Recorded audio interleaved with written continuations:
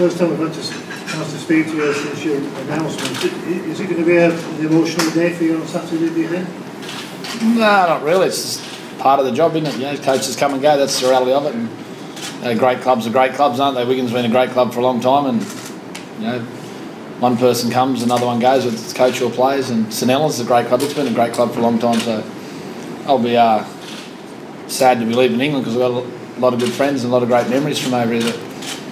From the game point of view, it's just, you know, it's a great thing to be involved in. You know? And being against Wigan, I think, you know, when you come to St. Helens, you learn to get that hatred or respect, dislike, however you like to call it. You know, both clubs, I think, respect each other a lot, but there's that real something different about it, isn't there?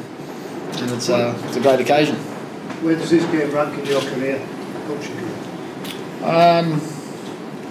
I don't really like that you're asking me questions about myself. I'd rather talk about well-known lockers and the players, you know, because that's what it's about at the end of the day. You know, you've got two great clubs who survive a lot off local juniors, and I think that's the great thing about it, the great irony about it. Wayne is a coach who likes to stick with his own Wigan boys. You know, he'd go a Wiganer over an Aussie any day, and you know, I'm a coach that's been over that. I'd go for a St. Helens boy over an Aussie any day myself. You know, because they love their clubs and they respect their clubs. They respect the towns. You know. I think rather than talk about me or what I might be doing, you're best off talking about all the great players that are playing for both the clubs, and especially the ones that have come through the junior systems and you know have got that winning culture in them. Music to your ears, Sean. Yeah, I'm very proud of what we do, and I mean I do respect what St. Helens do because they have a similar ethos to us with all the young players coming through, and you know Mike Rush and Derek Trainer, people like that. And have all pushed that, so I think the two clubs that really push having local youngsters in, and that's what makes this game a bit more exciting. Sean, for you, are you quite ready for it? Are you ready for this game against? I mean, I know you love these matches, don't you? Oh yeah, we're ready for it. Yeah, it's going to be a full-on, rough and tough contest. There's no doubt about that. Two really good teams, and you know St. Helens have hit some real good form. You know they know how to win games, and it'll mean as much to them as it means to us, and I think it's going to be a fantastic grand final. I'm really looking forward to it. How's Michael McAlorum? Yeah, we're having a look at him this afternoon. He's going for a scan today, but he just phoned me this morning saying no matter what I'll be playing on Saturday. So that's Mickey's attitude and it's my attitude.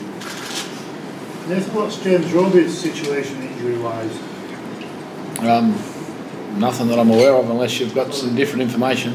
He's not going on the England tour, is he? Oh, he's just got to have a tidy up when he's finished. That's all. It's not one of those. It's more a longevity type of thing. You know, it's more for Robes' long-term benefit. He's been playing for England now for roughly 10 years straight, and he just needs a tidy up. It's not anything that's causing him any inconvenience. But for his long term, he's just signed a five-year contract for the club, and he's obviously a well-paid player, and he's a St. Helens boy, and he wants to do what's best for St. Helens because you know he'd still dearly love to play for England, I think, but it's just one of those ones where he needs that time out to get his body in the right shape for next year's competition.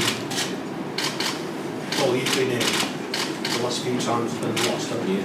Is that a difficult thing for you in the build-up? You know? I mean, not for me personally.